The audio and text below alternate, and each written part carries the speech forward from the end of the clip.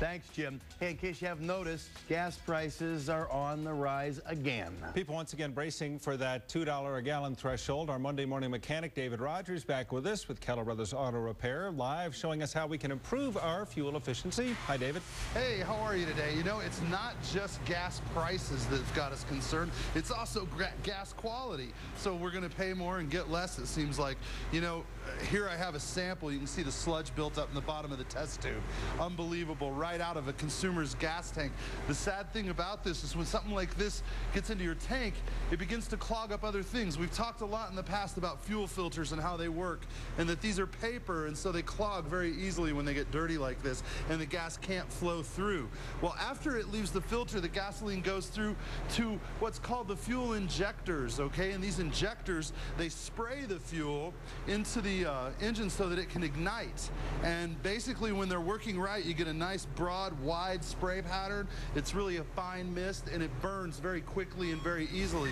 When they're not, when they're clogged up or they get sediment and stuff inside of them, gunk if you will, highly technical term, what happens then is that it doesn't spray clearly, it doesn't give you a good fine mist, and it doesn't ignite well. It begins to waste the gasoline, and you begin to have other problems. You know, I've got a little sample, another little sample of some gasoline, and this stuff's so nasty I hardly even want to touch it.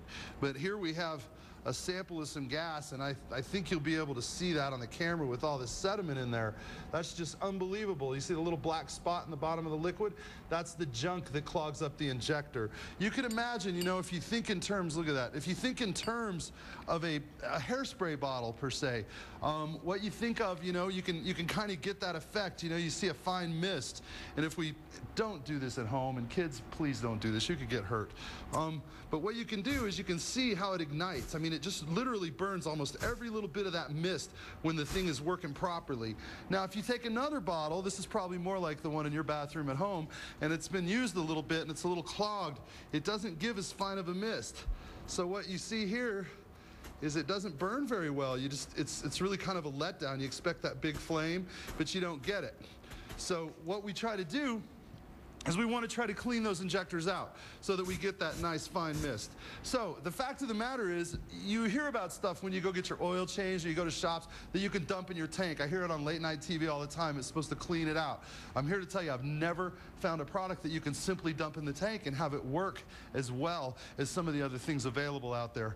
And that brings me to something called a MotorVac. Okay, and what this thing does is it actually goes in with a detergent. This isn't a solvent. This isn't like the stuff they dump in the tanks. It's a detergent. It's environmentally friendly.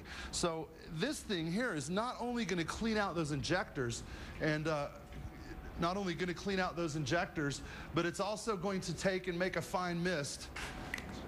It's also going to make a fine mist, and in addition to that, it's going to clean out the emission system, it's going to clean out the entire fuel system, and it's going to clean out the catalytic converter, which is responsible for burning any particulates left in the motor. So you're going to burn cleaner, you're going to run smoother, and have a little more power.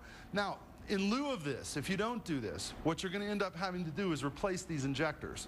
And replacing those is highly expensive. One of these injectors can cost you $150. That's not including labor, just for a part. So think about that. I run that MotorVac on my vehicle at least once a year, especially since my particular motor does not have an inline fuel filter.